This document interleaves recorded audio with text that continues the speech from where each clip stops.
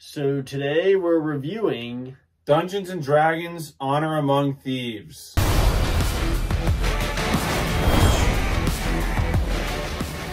So welcome to the second movie in this Movie Mania double feature movie review. And this movie, we literally walked straight from The Pope's Exorcist right over to Dungeons and Dragons. I mean, And jump right in. The Pope's Exorcist ended at 10:15.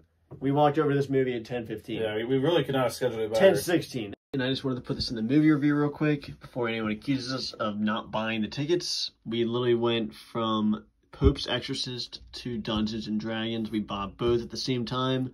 Here are the two tickets.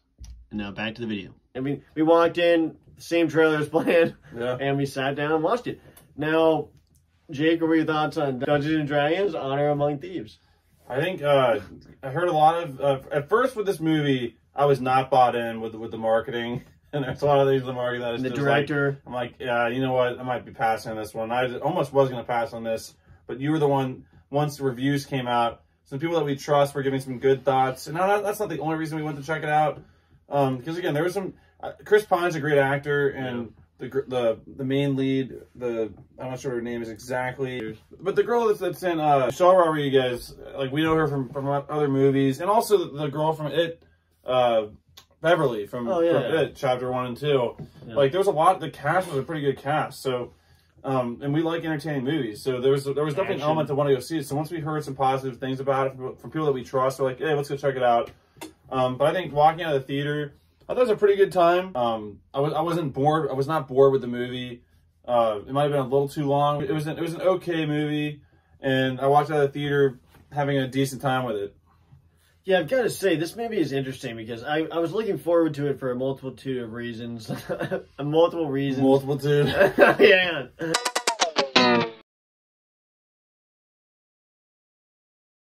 Right now?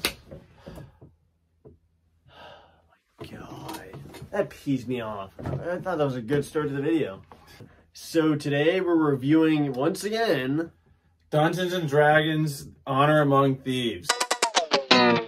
Yeah, so like I was trying to say before the camera turned off, this movie's interesting because from the trailers, I was interested in the action, the army, and the monsters. Those are things I like in movies. You get kind of all of that in the trailer. The cast was a good cast also to draw me in. And walking out, there's a lot of really cool, unique scenes in this movie. And there's cool set pieces, and there's a lot of positives I'm thinking of. But then again, there's just stuff that makes me think like, there's a lot of this movie that just was okay and average. And there wasn't scenes that blew me away. There's a lot of cool things. And like you said, nothing that's going to make me remember this movie really at all. I mean, there's some funny scenes, but why don't we go into our positives with the movie? I think positives are just the imagination of the movie. Just with there's a lot of really cool characters, really cool scene, just like set designs, and I said in the last review, but like just good backgrounds. Like there's a lot of different areas. I like the journey element, the storyline, the cinematography. Obviously, it's a world that we aren't very familiar with. The whole Dungeons and Dragons lore, absolutely no idea what it's about. Not sure if you would have any idea what it's about. No clue. So all the stuff about it, this is coming from people that don't know anything about the world. And I would say it was interesting enough. There was a lot of cool characters. There's like mixes of humans and like elves and a lot of things that we've liked in other movies, like Lord of the Rings and things. So yeah, some weird creatures. And I like the storyline of and also how it brought this team together. And I bought into it. And it was a fun journey and storyline. And you know, it really wasn't that confusing because by the end, it's like it was obviously a crazy world, but a pretty round-based storyline and goal of the cast and what they're trying to do.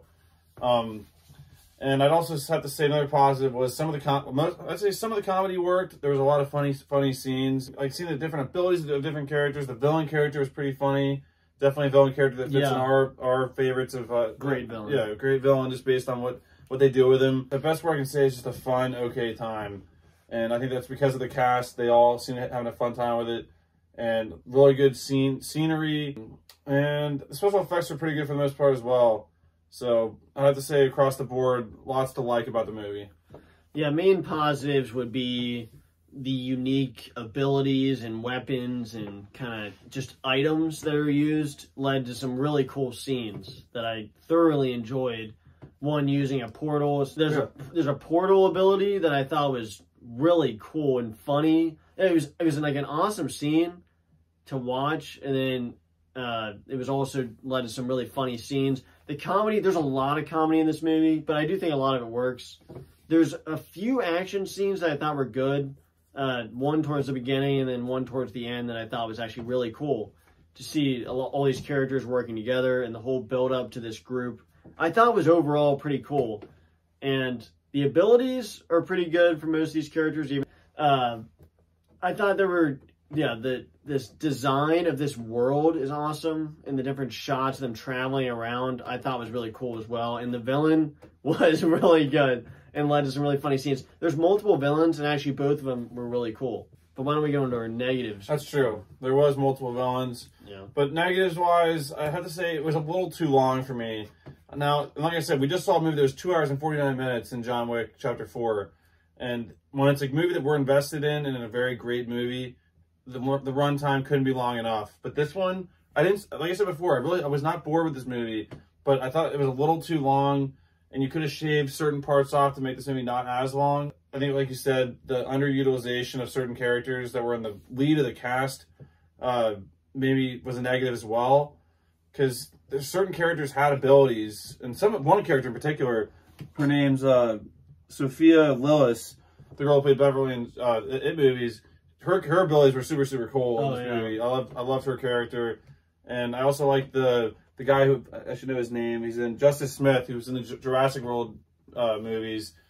I liked his character as well. His ability to be a sorcerer, and kind of the match to one of the villains in this movie, as you get to see towards the end. A good kind of storyline and an story arc for him. The comedy, not all the comedy hit, and those are probably my negatives overall. Yeah, my main negatives probably include, honestly, some of the advertising, because I would say I don't want to spoil it, but at the end of the day, if there's false advertising, that's where the spoilers end. Because there's certain scenes involving battles that they montage over, and from the advertisements, I was really thinking like battle scenes. And you get battles, but you don't get big, giant, like epic battle scenes like it advertised. And I think that was a big negative and miss advertising for sure. There was good action scenes, but there wasn't any that blew me away. I mean, we're coming off of John Wick where there's just excellent action scene. There was good action scenes, but nothing crazy and none I think would be that memorable. Yeah.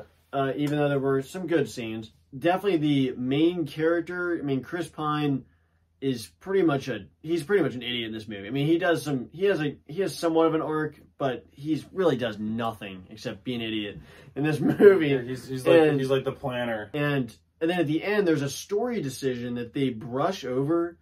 And without spoiling it, there's a really, really tough decision. I thought was crazy, like good how they got the story to this point to make this tough decision. But then certain characters make a decision and just brush over it like it's the easiest decision ever.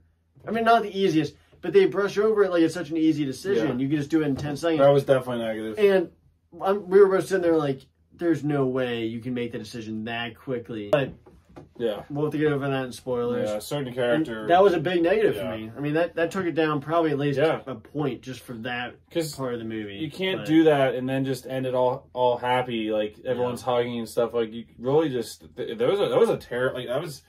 I'm not sure how. I'm not sure how you write that differently. Embarrassing. To where like maybe you come up. There's a way to find a second one of these things. Well, to where it's not an issue, but.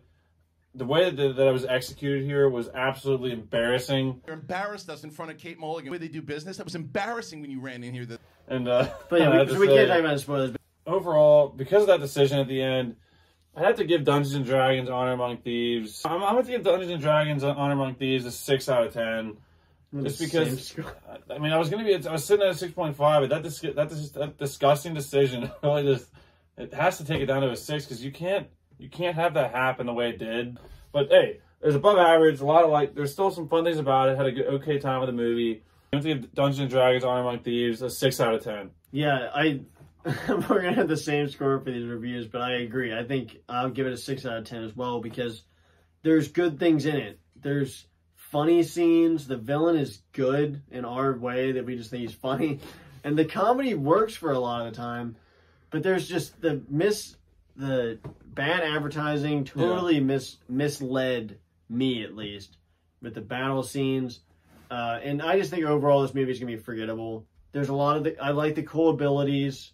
And then the decision at the end really took it down a lot. And so I think I'll give it a 6 out of 10 because I think it's safe to say that I thought The Pope's Exorcist was a better movie. I'd say it was easily a point better. And this movie, at the end of the day, is going to be very forgettable. So that's why it has a 6 out of 10. Thanks for watching our non-spoiler review of Dungeons & Dragons: Honor Among Thieves. Let us know in the comments what you thought about this movie. We both gave it a 6 out of 10. It was an okay movie. Didn't blow us away, but in my opinion, it was above average. Anyways, guys, thanks for watching, guys, and we'll see you guys in the next video. Bye, guys.